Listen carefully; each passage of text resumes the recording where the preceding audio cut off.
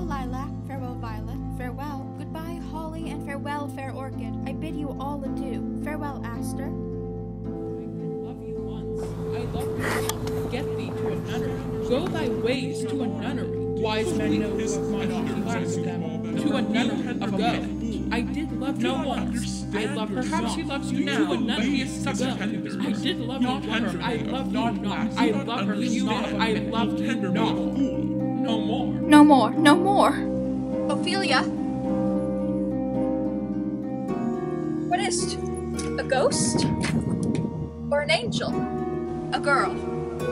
A fool? What is it that renders you a fool?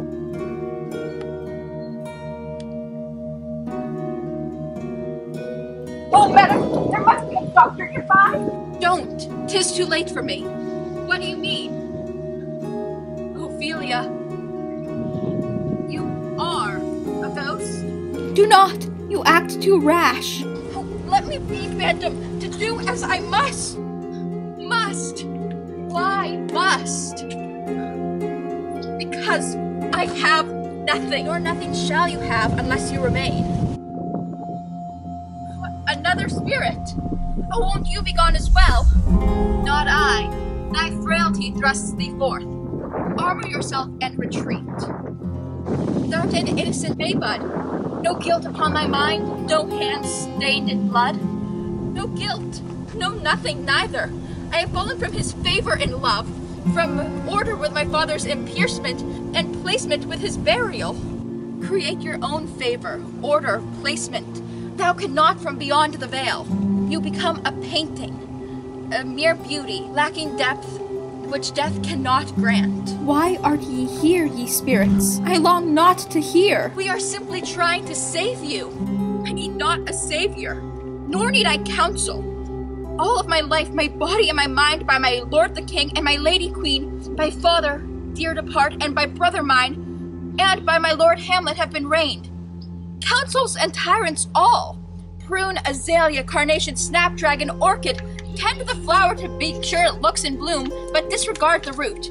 Hack haphazard with garden shears, and hope the petal stays. Only when the rose pricks back does the gardener take heed of the plant, and only then merely gloves his hands. No more. I say no more.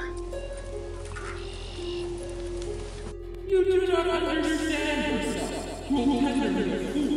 Oh, methinks I see my father, stiller now and paler than thou art, for thy death is more ancient and more dim. His face grows in some kind of wail, or see his misery. You wish to join him. Shall he reign o'er me in heaven? I'd give my life again to avoid that ruling. Are you not, then, more free whilst you still live? Escaped thy father's reign and still muling, wishing and wanting for freedom and law. No compromise for a woman. 'Tis she who bends and yields, and that's her tragic flaw. Bow to one fate, mortal or heavenly. You cannot choose both, and we implore you.